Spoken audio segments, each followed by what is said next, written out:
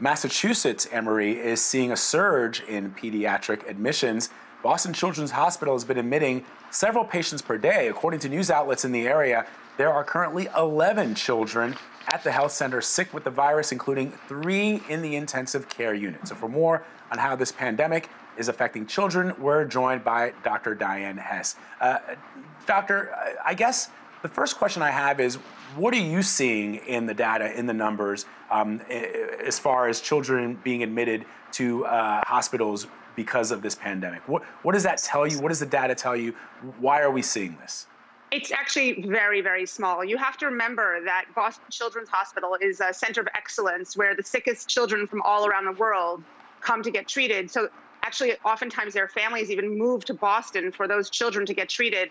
So I have read the literature, and those children, the majority of them are already immunocompromised in some way. They either have a congenital defect, a heart defect, they're being treated for cancer, and they're actually doing quite well, but they are ending up there because that is the best place for them to be right now, because that's where they get taken care of for their tertiary, higher level medical problems.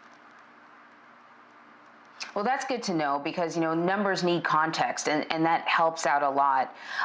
Still, parents have questions about just how to protect their kids. We're all wearing masks now. I had a neighbor who came by who gave me a bunch of child-sized masks. There's a lot of that kind of happening here. I got something for you. And you really don't know where these masks come from. I'm wondering, should children be wearing masks? So children above the age of 2 can wear masks. We try to get them to wear masks. It's very hard because sometimes it bounces back at you because they keep on touching their face because they can't stand the feeling of the mask on there. And if you've worn your mask, you know that you get a runny nose with it and it's allergy season. But we really ask the parents to put something on the children because they're the source of the infection. So when they cough or just rub their nose and touch the monkey bars or touch a door handle, they're shedding the virus. And that's why we want children to be wearing masks. It's not because as much as we're worried about them getting sick, it's more because we're worrying about them shedding it. And I can tell you that yesterday for the past month, I really haven't had any patients with fever. And yesterday I got 2 calls, telemedicine, about patients with fever, and they've both been going out. They haven't really been, one of them definitely has been going out to the playground, which is supposed to be closed, twice a day. And I think she has COVID. And the second one actually moved in with their grandparents, despite the warnings that we say don't go to your grandparents, even if you've been isolated for 14 days, because these kids are carriers, and now he developed the fever. And they're with the immunocompromised grandparents. It's really insidious, and the kids are shedding it. They might be carrying it. So they might not even have symptoms for 2 weeks. We don't know enough. They might be carrying it for a month or 2 until they get sick. So you really need to follow the shelter in place and social distancing.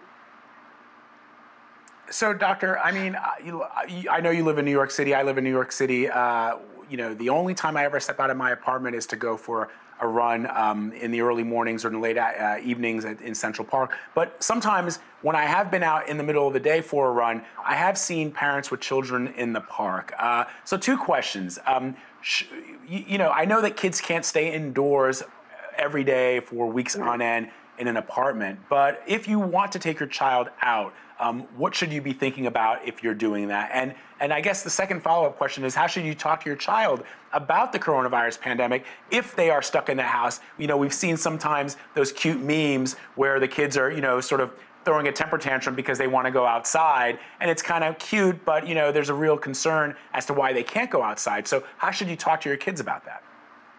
Well, you have to talk to them about germs, and they don't really understand so much what germs are, but you have to say, we can go outside for fresh air, but I know you want to play with your friend. That we can't do that anymore, but we want to get you exercise. That's why I try to encourage individual activities like hula hoop, jump rope, riding a scooter, riding a bike, because those things your child can do alone and not really feel like they're missing out.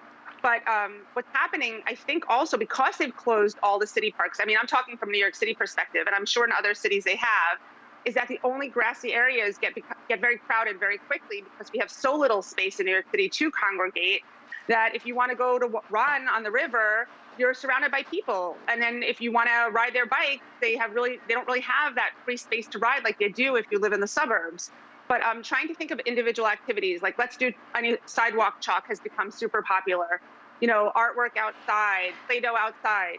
things that you can get them out of the house for, but they can do individually. Yeah, I think that's great advice. I have an only child here at home with me, and we have been doing a lot of that sort of individual stuff, and we're doing a lot of sort of Zoom activities. We did sort of a Zoom scavenger hunt with her classmates. But it's tough for only kids. And I am running out of ideas. We went walking. We try to go walking every single day. Doctor, I should ask you about this, because over the weekend we walked. I live in Pennsylvania, so we walked across the Ben Franklin Bridge. There are people out there. We all had masks on. We tried to maintain, the 6 feet distance. But I posted pictures on social media, and I got a bit of finger wagging about why was I out, and was this the right thing to do? And I said, look, I have an only child, and we try to have exercise every day, or else she'll be, on a device the whole time. Right. And even I was second guessing whether or not that was a choice that was a good choice for the health of my family. So I'll ask you. I do the same thing. We go for walks. We take our dogs out. I mean, our dogs have to walk 4 times a day. So we wear a mask. And I think as long as you're social distance, it's fine. I ran into a friend actually walking on the West Side Highway on the river. And I was like, hey, and then he got close. And my other colleague and I, we were walking, 6 feet apart.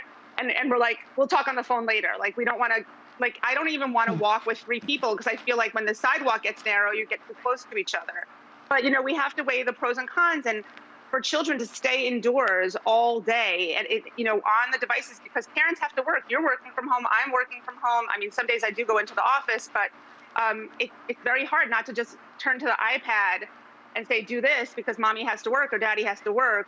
I think as long as you're wearing a mask, I don't think you need gloves unless you're going to be touching things, unless you're going to the supermarket. And I think that if you go outside with their bike, with a scooter, taking a walk, minding social distancing, I think you're okay. And I think mental health is so important right now, because I can tell you that my patients are really lonely and really sad. I mean, and some people live in a one-room apartment in New York City. It's hard and it's crowded. And even just setting up the camera here, I'm in a loft. So my kids are all banned into their bedroom on online schooling right now. I'm like, don't come near me because I'm on TV. But you really start to feel like cabin fever. We don't have a basement to go play in. It's a good point that you... Yeah, no, doctor, it's a great point. And Emery, to your point too, I mean, it's hard to think now where we are today, where we will be in 6 months or a year with regards to mental health, especially for children who are only child, like Anne-Marie, your daughter. And I wonder about the mental health of young people, in the months ahead. I mean, that's just something else that I think the medical community is going to have to grapple with, right, doctor? In 6 months or a year, you may see children that have issues, behavioral issues. I just sort of wonder about kids who are at that period in their lives where they are just starting to interact with other children at school, and all of a sudden now they've been yanked out of that, and then to reintroduce them into that situation at a later time, I guess could be problematic. I know children are resilient, and yes, as Anne-Marie likes to point out, I am the one uncle who says, I don't have children, but here's what I think. So I preface that before people start adding me on Twitter. That's okay. So what I've been seeing, I could tell you, I got a phone call yesterday of a mom who she knew the answer, but she just needed to talk to somebody.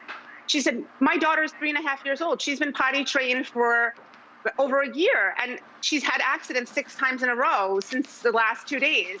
This is kind of the way children show anxiety. They, in school, you're in a group, you stand up online to go to the potty. It's like potty time. It's a social thing for kids. And then all of a sudden you're stuck at home with your mom on a couch, you're watching TV while your mom is working, and nobody's prompting you to go to the bathroom again. So, the mom's like, I know it's not her fault, and she's actually like a little bit embarrassed about it when she does it, but I don't know what to do. So we discussed, sorry, my camera's falling. We discussed like a star chart. Let's hang a calendar on the refrigerator, and every day she goes pee-pee in the potty, we put a star, and if she gets 3 stars, she gets a prize. So these are like little regressions, but I also feel that some of my patients who, because we're still doing well visits, are having some speech delay. Like the kids who aren't great speakers, when they go to daycare or school, it forces them to use their words and to communicate with other kids and their teachers. Interesting. Whereas when you're home and your parents kind of understand your cues, and your meltdowns, and they know how to prevent that meltdown if you're frustrated because you can't get the word out, they automatically hand you the bottle of milk, or they automatically give you a snack. So I feel that those kids who are a little bit delayed in speech are going to be more delayed in speech because lack of socialization. Man, all that stuff is so interesting, Dr. Hess. We could talk to you for, an hour and a half. It's really fascinating stuff. And I think it's really good of you to point out that children take out their anxiety and their frustrations and their fear in ways that are different than adults. They don't have the language to say, I'm feeling a little anxious or stressed out, other than my daughter, who seems to be able to say that to me all the time. And so you have to look for these sort of little cues in them. But hopefully we'll get a chance to talk to you again. Doctor, thank you so much. Thank you.